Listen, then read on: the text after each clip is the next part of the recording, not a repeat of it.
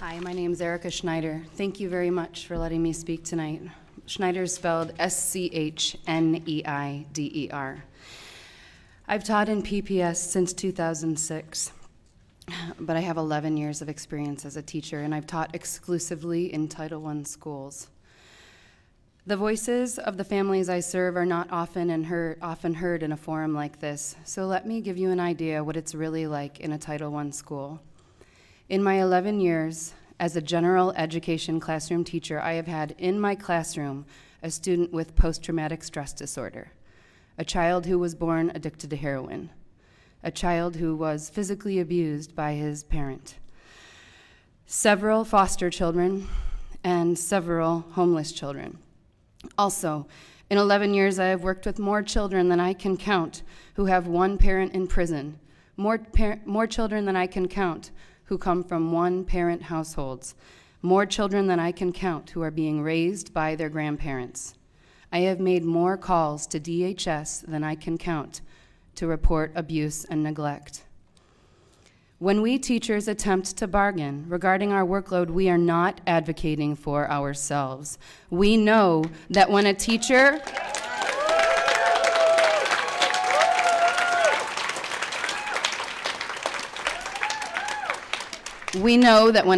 has too much to do or too many students to serve, that service suffers.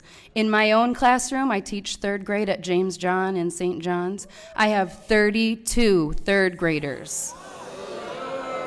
And yes, some of them have some of the special needs that I just mentioned. I work through my half-hour lunch every day preparing materials for the afternoon.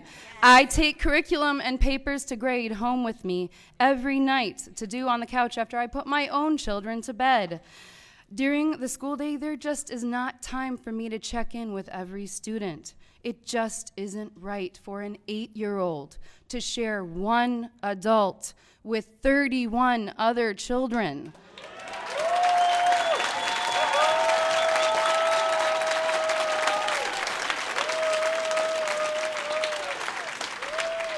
There is no parent in Portland who wants that for their child. It is not fair to students. So when teachers talk about our workload, it's because our students suffer when their teachers are overworked. That's right.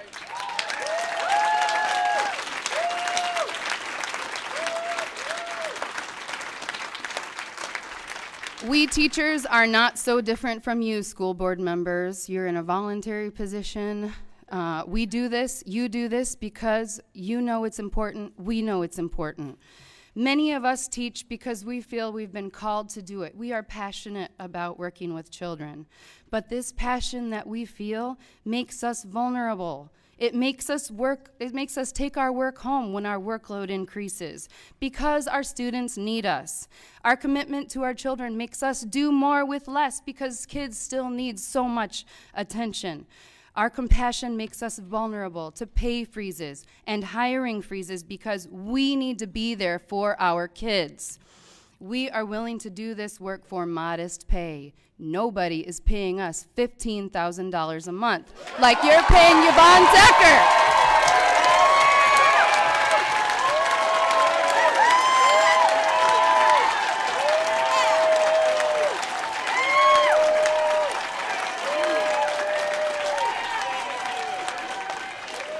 We are here tonight asking you to please listen to us. We are down in the trenches providing direct service to students every day. Please stay at the bargaining table. Please, please do what's right for students. Thank you.